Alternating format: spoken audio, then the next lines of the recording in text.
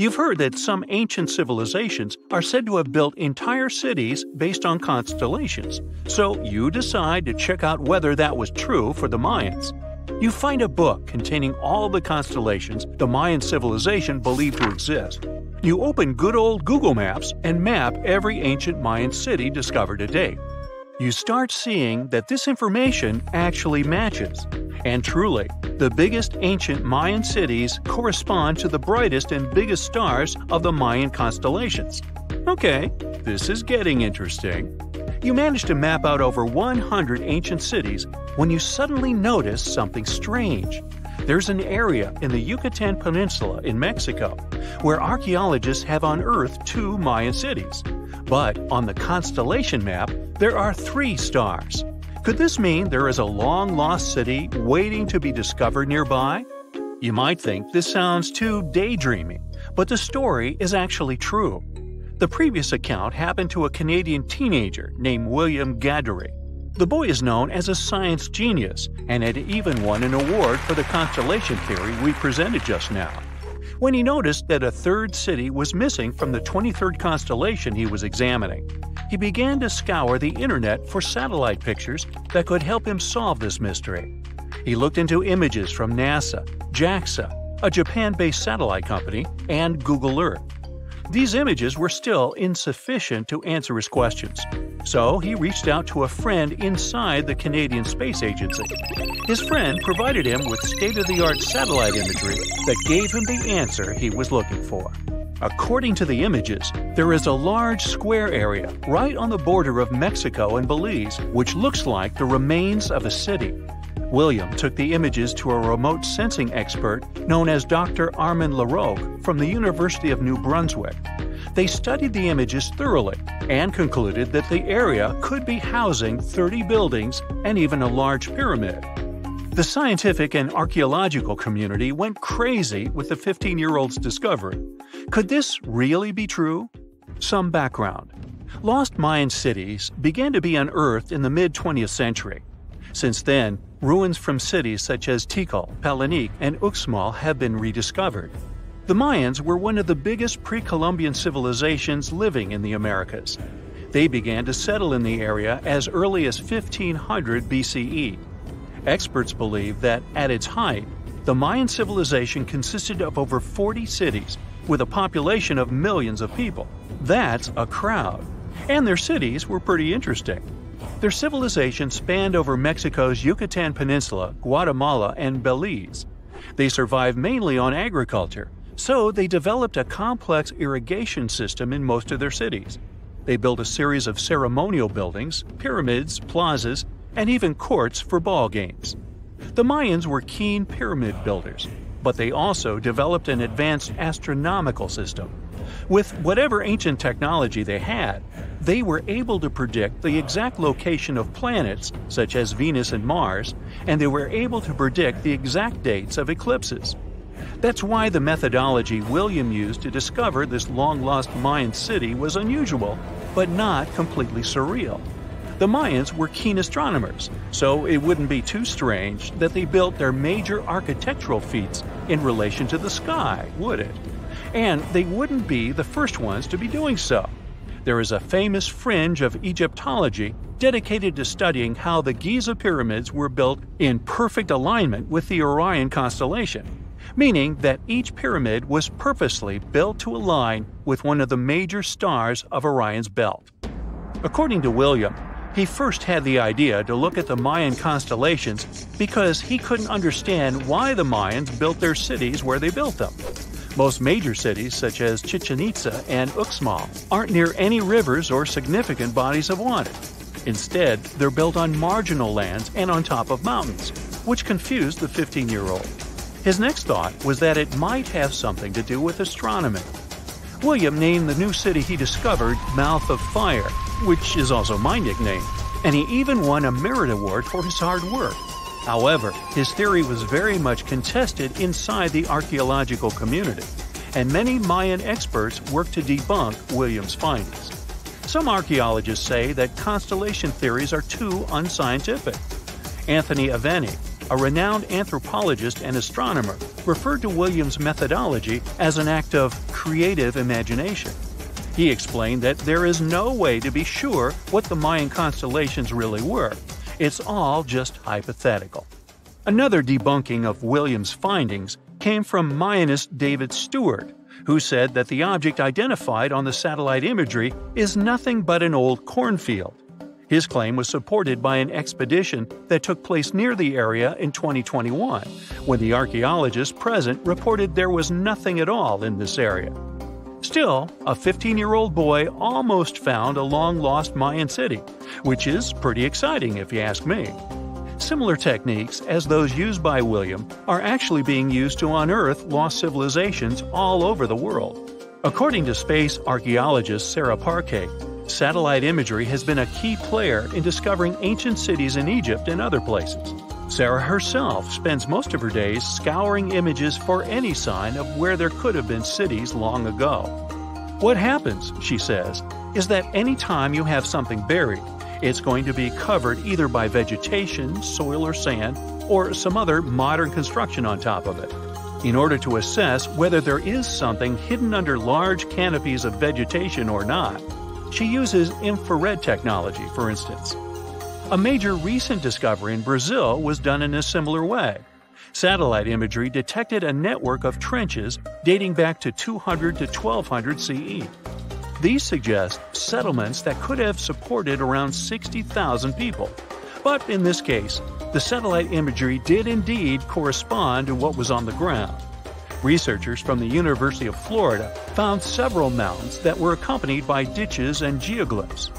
Archaeologists also found remnants of carefully designed walls, centered around plazas, much like the type of construction done by the ancient Mayans. Advances in satellite tech have also shed new light on long-discovered ancient Mayan cities, such as Tikal. Located in the heart of the Guatemalan jungle, Tikal is believed to have been the capital of the ancient Mayan Empire. At its height, it was comparable in importance to cities such as London or New York in today's world.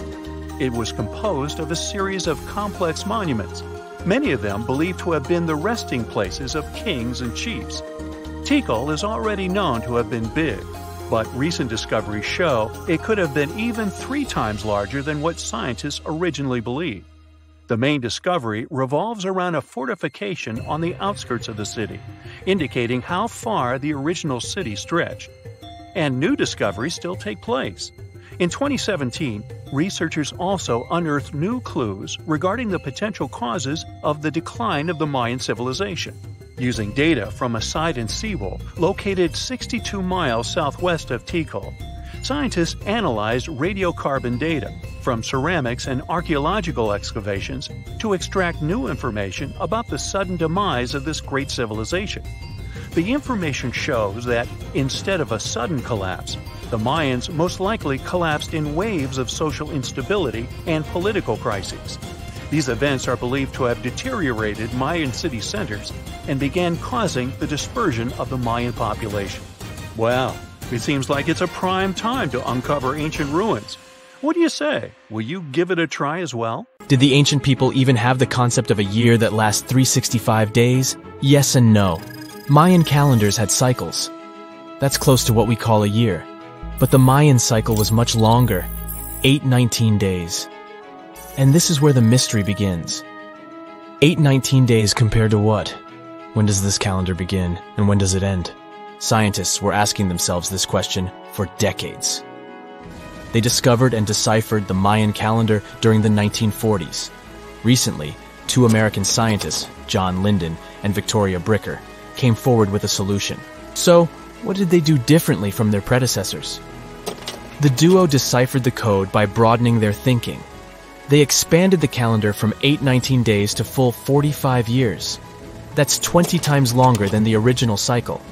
And a pattern started to emerge. This was a major breakthrough because the Maya told time in a complicated way. You can forget about the easy-to-read Arabic numerals we have today. These ancient people used glyphs. These are tiny images that represent characters, something like the icons on your desktop or universal symbols. When you see a little dot with 3 curved lines above it, you know there is a Wi-Fi network available. The Mayan calendar used glyphs that represented animals or natural phenomena. For example, there were symbols for a jaguar and an eagle. Each glyph marked one day. Each cycle is repeated 4 times, 8 and 19 x 4. Let's call these 4 cycles blocks.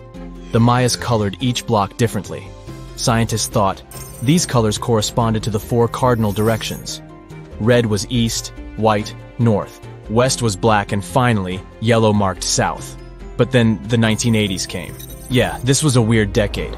The calculations were all wrong. Researchers determined that the colors were associated with the position of the sun in the sky. It turned out that the color yellow represented the highest point of the sun, which is called a zenith. White was the lowest point, called the nadir. It seems that the calendar showed just how good the ancient Mayas were at astronomy. This is most evident at Chichen Itza. This principal Mayan city is located on the Yucatan Peninsula, Mexico. There stands an impressive step pyramid. It is dedicated to the feathered serpent deity, and its alignment is perfect. Something marvelous happens here twice a year, during the equinoxes, March and September. These are the times when the sun shines directly over the equator. On these 2 dates, the day and night last the same. At the site of the pyramid, sunlight first illuminates the sculpture of the serpent head at the base of the structure. Then it makes its way up the 91 steps. This creates the illusion that a snake is slithering down the pyramid. Even today, people gather to witness the sight. And it must have been more impressive when the Mayas completed the structure 1050-1300 CE. Do you know what a synodic period is? Neither do I. But Mayan astronomers did. A synodic period is the time that passes before a stellar body does a full lap. For example, this is the period between 2 full moons. When you look from Earth, this period lasts roughly 30 days. And the Mayas were looking at the skies non-stop. They carefully noted the synodic periods of all planets. From Venus to Saturn, these ancient astronomers kept records of nearly all celestial bodies. But what does this have to do with their calendar? The American researchers' calculations revealed the link. Let's take the planet closest to the sun as an example, Mercury. Its synodic period is 117 days. Multiply that by 7 and you get which number? Exactly 8 to 19, 117 x 7 equals 819. Coincidence? Definitely not. Because synodic periods of other planets also neatly match the magical figure 819.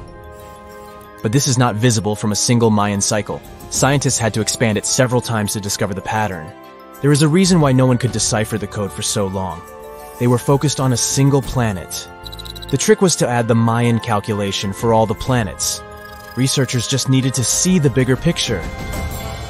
This brings us to the year 2012. Can you remember that some people thought that the world would end on December 21st? That turned out to be a bust. We are alive and well now. But what started this false rumor? The Mayan calendar, of course. You see, these ancient people based their calendar on long periods of all the planets. That included a lot of complicated math and a lot of multiplying. This 2012 was simply the time when their cycle ended. It is known as the long count.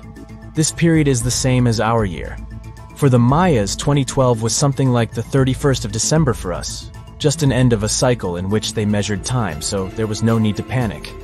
Those New Year's Eve parties might be a bit wild, but the world doesn't end on January 1st. The Mayas stretched more than their calendar. Rubber was the name of the game. Yes, you've heard it correctly. These ancient people were making different grades of rubber 3,000 years before one famous American did, Charles Goodyear. They would extract natural latex from the rubber tree. This is a milky substance that can be turned into rubber. And they weren't the only ones. Scientists found evidence that their neighbors, the Aztecs and the Olmecs, did the same. But what did they do with rubber? They didn't need car tires, definitely. But it's cool to have a nice pair of sandals for the beach.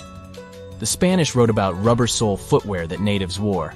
Sadly, scientists still haven't found them. That would be a big step for archaeology. So the Maya were playful with rubber, literally. Researchers guessed that they produced balls from latex. These were bouncy and ranged in size from a softball to a soccer ball. A typical Mayan ball game, pits, involved 2 hoops.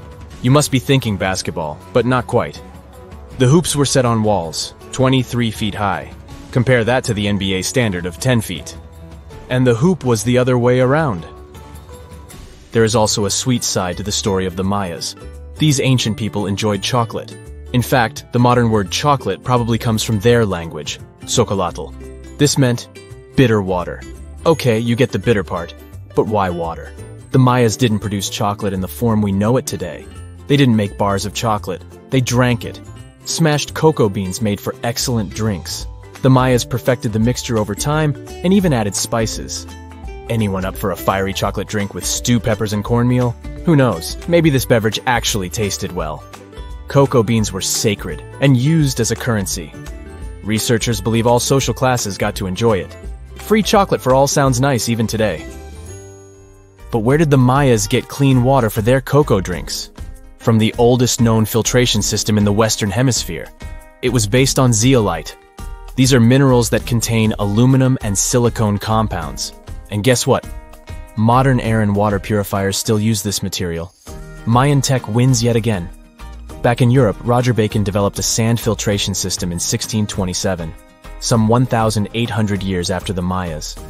But what about regions without rivers, lakes, or springs? Mayan engineers had it all figured out. Rainwater. They would carve out large reservoirs in the limestone bedrock. Then, they would coat these underground caves with a layer of a watertight material. The final step was to make small channels that collected water from the hills above. Scientists estimated that just one of these reservoirs could hold on average 10,000 gallons of rainwater, enough to fill 55 modern hot tubs. Imagine discovering an ancient city without leaving the comfort of your home. In 1963, a man in the Nevşehir province of Turkey did exactly that. He was renovating his house. He knocked down a wall in his basement and found a mysterious room. He continued digging and saw a tunnel. This is how Derinkuyu Underground City was found. Derinkuyu is one of the deepest multi-level underground settlements of Cappadocia and in all of Turkey. This engineering masterpiece has 8 levels. The inhabitants living on those floors had access to cellars, storage areas, chapels, a school, a study room, and other structures. All floors are connected by an extensive network of tunnels. It's believed that the underground city was built as a shelter. You can't see the construction from the outside. Its depth is approximately 279 feet. The complex was large enough to shelter about 20,000 people, plus their livestock and food supplies. There's also a 180-foot ventilation shaft. People used it both for ventilation and as a well. The well supplied water both to the villagers living on the surface and to those hiding in the underground city. Interestingly, those living on the bottom levels were able to cut off the water supply for the upper and ground levels. This kept the water safe from potential poisoning. The place was designed for protection. The tunnels could be blocked from the inside with huge round rolling stone doors. The passageways were extremely narrow. Potential invaders had to enter the tunnels one at a time. Seems like they thought of everything in the 7th century BCE. Archaeologists believed the Phrygians were the ones who first built the levels. After them, the structure was used and enhanced in Roman times. This was when the chapels were added. The golden time of Derinkuyu, however, was during the Byzantine era. But how did these people manage to create such tunnels? Well, the rock they carved them into wasn't usual. It was soft volcanic rock. It appeared due to a geological process that began millions of years ago. Volcanic eruptions covered the area in thick ash. It then solidified into this soft rock. When the natural forces of wind and water eroded softer parts, only hard elements remained. Fun fact, fairy chimneys are also made of intricately shaped volcanic soft rock, but they formed naturally without any human intervention. I'm still in Turkey, but this time, my destination is Çanakkale, where a myth came to life. For 3,000 years, people believed that Homer's Iliad was fiction and that Troy never existed. In 1863, everything changed. Expatriate Frank Calvert discovered ancient ruins in western Turkey. He was convinced they belonged to the ancient city of Troy. Heinrich Schliemann examined this area in 1868. That's when Troy saw sunlight again after all those centuries. Troy has complex layers. Over the years, 9 ancient cities were built on top of one another. Historians say that the area was strategically located between Europe and Asia, so it became a prosperous trade and cultural center. This strategic position made Troy attractive throughout history. After the Trojan conflict, the city was abandoned between the years 1100 to 700 BCE. Then Greek settlers rediscovered the area, and Alexander the Great ruled there. The Romans then invaded the city. Speaking of this event, the first thing you would see when visiting the site is a replica of the wooden Trojan horse from a movie shot in 2004. The next stop is Lothal. In the 1950s, Lothal and several other Harappan sites were discovered in India. These new provinces extended the boundaries of the Indus Valley civilization. Lothal was an important part of the Harappan civilization. It had vast cotton and rice fields. Plus, it had a bead-making factory. Beads were made from semi-precious stones, like agate. Many of these beads were later found in Mesopotamia, which serves as evidence that Lothal was a thriving trading port. Archaeologists believe that the city was part of an ancient trade route. Traces of agriculture? Check. Traces of trade? Check. What else? The remains of residential buildings, streets, bathing pavements, and drains. Some real city planning, and impressive examples of early urbanization. The town was well constructed. There were modern houses. Some of them had 6 rooms, bathrooms, a large courtyard, and even a veranda. Lothal also had the world's oldest known dock. It linked the city with the Sabarmati River and the trade route. The ancient Mayan city of Calakmul is located in southern Mexico in the tropical forest of the Tierras Bajas. From 500 CE to 800 CE, Calakmul was home to over 50,000 people. There was a central plaza surrounded by outer districts. And if we count both the inhabitants of all those outer areas and those who lived in the center, Calakmul had a population of more than 1.5 million people.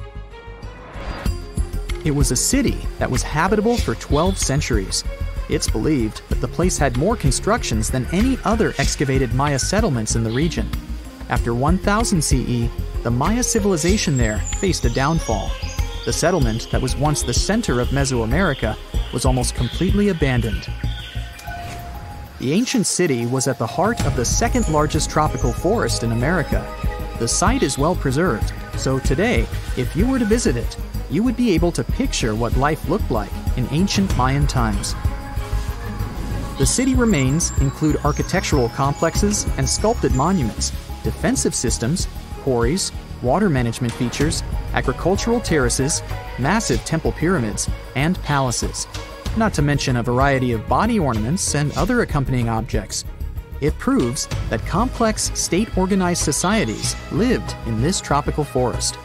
The Mayans depicted nature in their paintings, pottery, sculptures, rituals, and even food. I'm moving on to a place people thought didn't really exist. The city of Thonis Heraklion appeared only in a few inscriptions and ancient texts. Turns out, it was waiting to be discovered for thousands of years. Scientists searched the majority of the coast of Egypt. But then, archaeologist Frank Gadoury and his team detected a colossal face looking at them from under the water. The ancient city of Heraklion was discovered completely submerged 4 miles off Alexandria's coast. In the ruins of the lost city, there were 64 ships, 700 anchors, and a treasure trove of gold coins. Archaeologists consider a 16-foot tall statue and the temple remains the most important findings discovered by the expedition. Back then, the city had ceremonies and celebrations that took place in the Temple of Amun. The ruins and artifacts were made from granite and diorite, so they were in good condition even after having been in contact with water for centuries. They give people a glimpse into what life was like 2,300 years ago in one of the most important trade ports of the world. The city had a network of canals. You can think of it as an ancient Egyptian Venice. The canals linked many separate harbors and anchorages. Towers, temples, houses, and other structures were also linked by bridges. Thonis Heracleion was the country's main port for international trade and the collection of taxes.